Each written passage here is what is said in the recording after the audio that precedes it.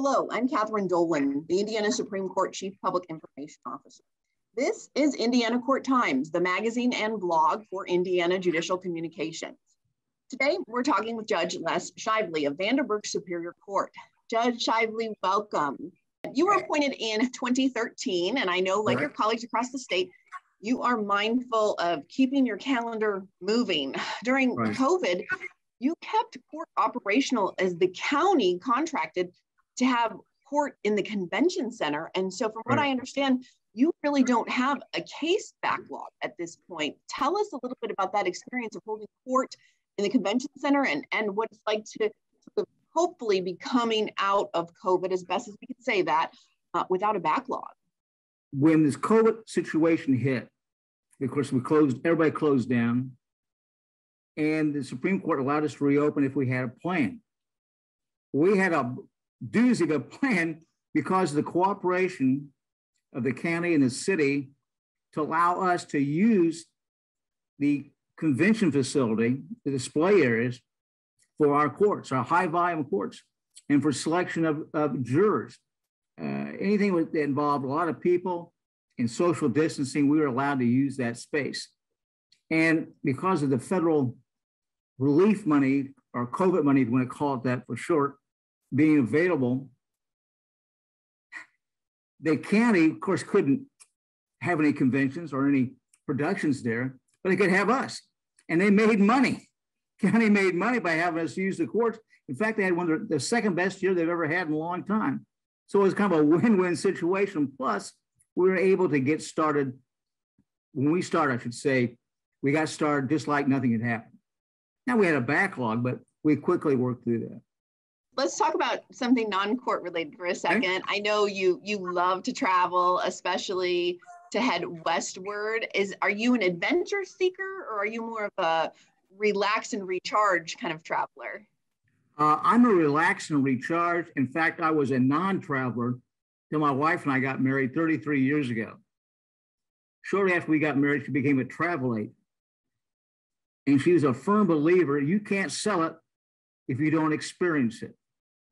So she got me off the couch, got me out there, and we needed to have time so we could really enjoy the place we were going.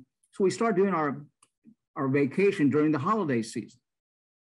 And we've been to Hawaii, we've been to Europe, France, England, we've been to Australia, New Zealand.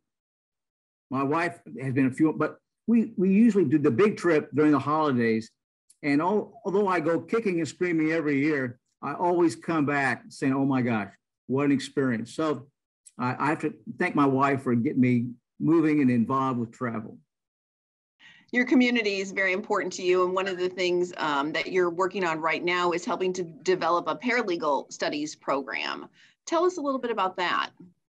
Ivy Tech already has throughout the state an excellent paralegal studies program. The problem is the demand for paralegals by law firms and legal departments of various businesses and governmental units is exceeding the number of graduates we're putting out. I can't explain that disconnect, but one of the things we started instituting, we started this semester, is allowing high school juniors and seniors to enter a dual credit program where at the end of their senior year in high school, they will have accumulated enough credits not only to graduate from high school, but to get their associate degree in paralegal studies or their certificate and become marketable right after graduation. And we got our first cohort of students this semester. And I'm going to guest lecture to them in April.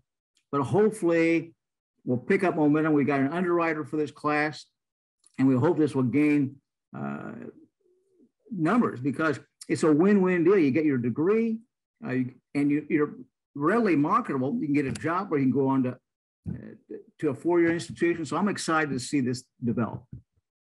And we'd love to welcome those smart young people into the judicial branch profession. So fantastic. Absolutely.